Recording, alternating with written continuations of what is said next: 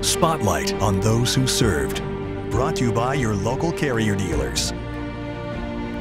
He served his country in Vietnam and is now spending his retirement driving children to and from school. In tonight's Spotlight on those who served, we meet a man who is loving his new mission. When I got out of the Marine Corps, I spent 3 years active. He served his country in Vietnam. I was initially a combat engineer attached to some infantry units. And now in retirement, he is serving the children of his community. Kids' safety is the #1 priority at Parkway. Bill Goodbread joined the Marines right after college. I wanted to serve my country, and at that point in 1967, I felt that it was better to, not to sound political, battle communism over there than over here. And I felt if I was going to join, I wanted to join the best, and frankly, I feel the Marine Corps is the best. After graduating college, he was commissioned as a second lieutenant and went overseas to serve in Vietnam for a 13-month tour. We would create LZs. They'd drop a team into top of a mountain, we'd blow trees, drop in a bulldozer, clear off a LZ for a fire support base, artillery. We did road sweeps for mines. I guess they call them IEDs now, but we would look for mines and booby traps.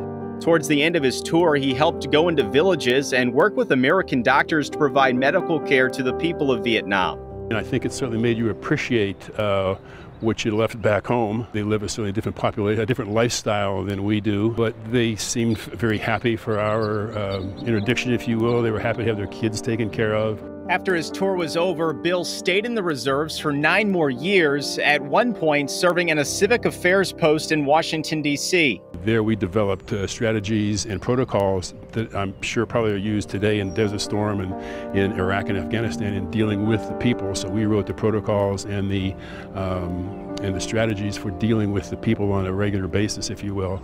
After retiring back here in St. Louis looking for something to do, a friend made a suggestion. A friend said, "Why don't you go work for Parkway as a bus driver?" And I said, "Really?" That was 13 years ago. I've been with Parkway now for 13 years. Bill credits his military training for influencing how he runs his bus. It's been fun. It took some training, and but I think I grew. I'd be a liar if I didn't say that the things I learned in the military. I run a fairly tight bus, as you might imagine. Each school day, he ran a route for a high school, middle school, and an elementary. I greet each and every kid. I know all the kids' names, and I greet each and every kid by their name. And I know for a fact they appreciate that because I have seen some of them in restaurants before the virus. And I'd see them in restaurants, and they would say, "Oh, it's Mr. Bill." And I'd say, "Oh, it's Mary." And they would say to my wife, "He always knew our names." Bill's efforts have not gone unnoticed by parents, as he was recently honored with the Light of Parkway Award.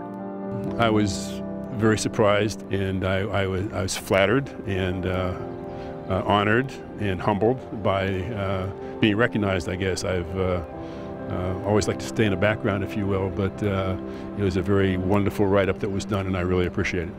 And after 13 years behind the wheel, he has no plans of leaving his troops anytime soon. As an officer in the Marine Corps, you take care of your men. And that's the #1 priority of the #1 priority is to accomplish the mission, but secondary to that is taking care of your men. And I guess I kind of view my responsibility here. I take the bus safety very, very, very, very seriously.